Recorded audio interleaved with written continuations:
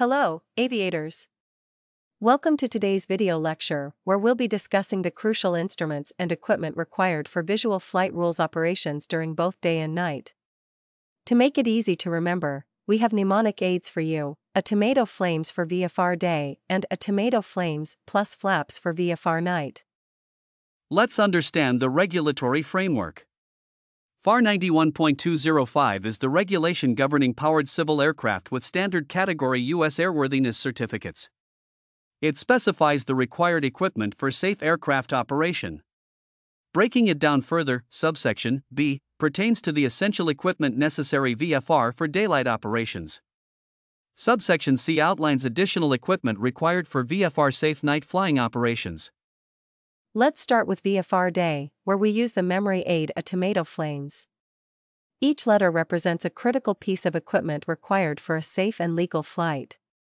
A. Altimeter. T. Tachometer for each engine. O. Oil temperature for each engine. M. Manifold pressure. A. Airspeed indicator. T. Temperature gauge for each liquid-cooled engine. O. Oil pressure gauge for each engine. F. Fuel gauge for each tank. L. Landing gear position indicator. A. Anti-collision light. M. Magnetic compass. E. ELT.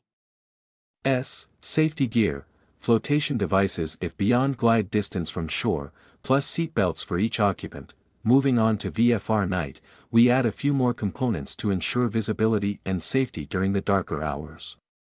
Introducing a tomato flames flaps. F. Fuses, spare set or 3 of each type, if fuses are used. L. Landing light. Anti-collision lights. P. Position lights. S. Source of electrical power.